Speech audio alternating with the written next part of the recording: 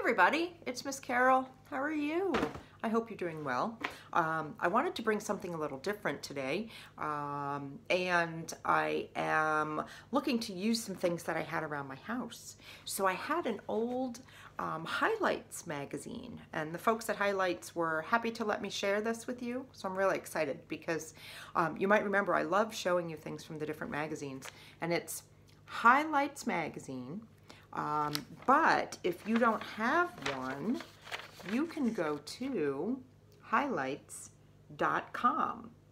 And then there's a little button when you go to that website where you can click for kids, and they give you so many different things that you can do online. You can join in on some activities. There's jokes.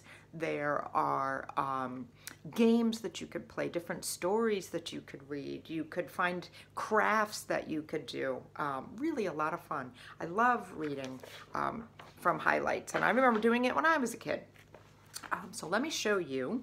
I'm going to show you this picture because in order for me to read it, I'm going to put the picture up here for you to see it so that I can then read along with you. Hopefully I'll get it in focus. Here we go. Ready? See the birds? This is called bird choir. A bird choir sits near my window and practices every day. The cardinal has a solo and the bass is a big blue jay. And when I hear them singing in nature's harmony, I think they all have gathered to sing a song for me. I thought that was really nice because I've been sitting outside and I hear the birds, and I'm always looking to see, you know, what birds are out there and what they sound like. So even if you have the window open, you don't have to be outside. You can hear them through the window. Some of them are really loud, and some of them are quiet, and some of them sound so fun. I have a story here.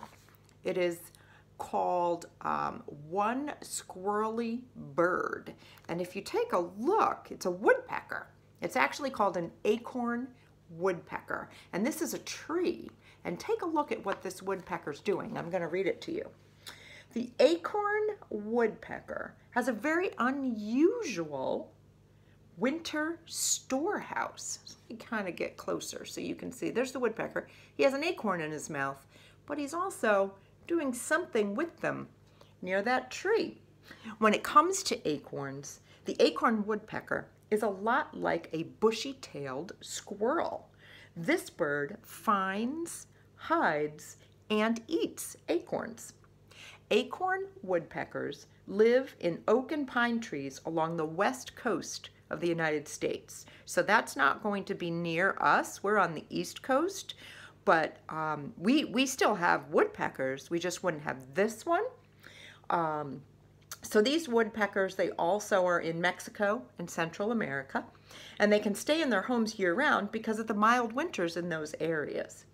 But you know what's interesting? They have a very unusual way of storing their food. They spend most of the fall drilling perfectly round holes into the trunk of a tree, and then they pop an acorn into each of those holes. In the warm months, the acorn woodpecker eats insects, fruits, and tree sap. But when it gets colder, in the cooler months, those foods are harder for them to find. And so the bird relies on acorns that it has stored in its tree. With its long beak, the woodpecker pries an acorn from its hiding place in the bark. The bird flies to a strong branch, and then it places the acorn into a crack in the branch to keep it still. Now here's where it gets kind of interesting.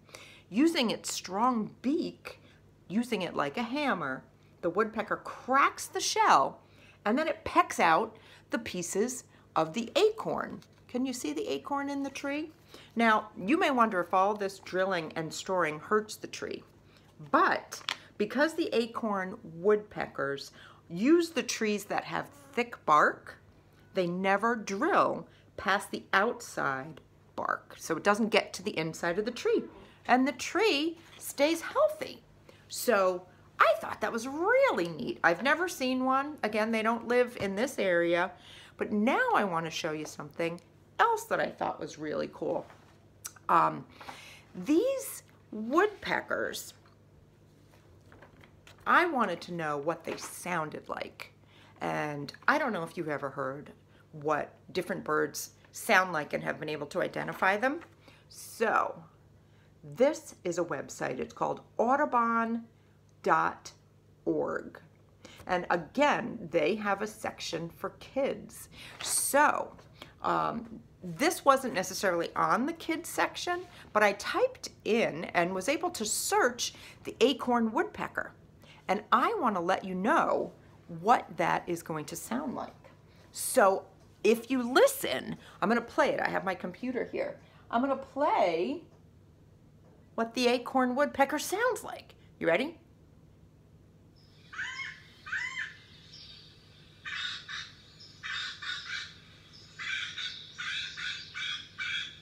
Can you hear it? I would have never thought. And of course, this is your typical woodpecker sound.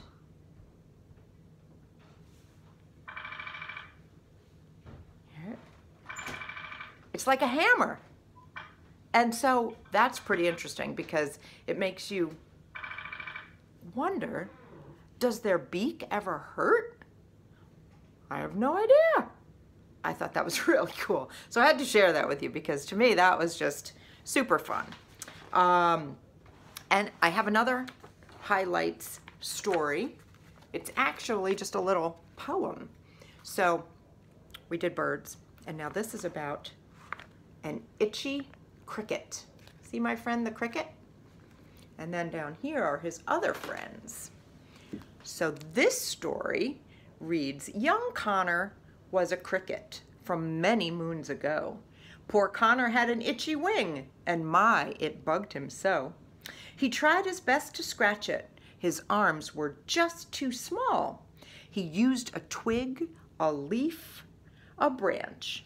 They didn't help at all. So Connor tried one last thing to take the itch away. He rubbed both wings together. Hooray!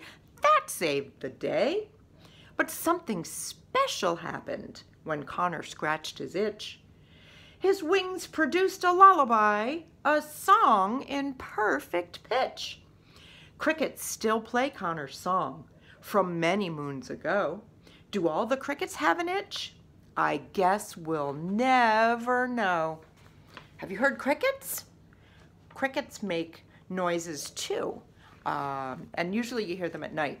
They almost sound like little peepers, cheep, cheep, cheep, cheep, but that's their wings rubbing together. So pretty interesting.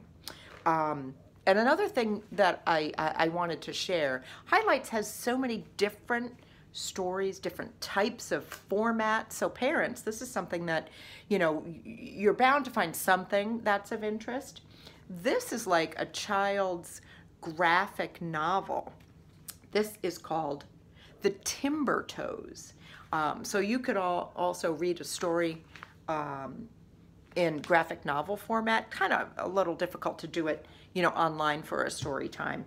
But something fun that you could also do. The Itchy Cricket, going back to this story, that was written by Christine Morrell, or Morrell. So I want to make sure I give her credit. And the last thing, I don't know if I mentioned to you that if you were to go online and take a look at what Highlights has available, you can look up dinosaurs. So take a look. Look at that. Aqualops. That thing is really interesting. So an aqualops is the earliest known horned dinosaur of North America. A 3-pound cousin of the 7-ton Triceratops, so it's much, much smaller. This little plant eater is known only from its skull. Now, if you take a look, you'll see that there's a small horn or a crest on the front of its beak. That's kind of interesting. He has a curved beak, probably used to pick choice pieces of plants. So being a plant eater, luckily, wasn't something that the other animals had to worry about. He literally ran on his hind legs. So his front legs are a little short. He would look kind of funny running because his front legs are a little too short, but he would stand up and run on his back legs. And they think that he might have also had some scales. So if these things are interesting to you, going on highlights.com will allow you to see a lot of this stuff.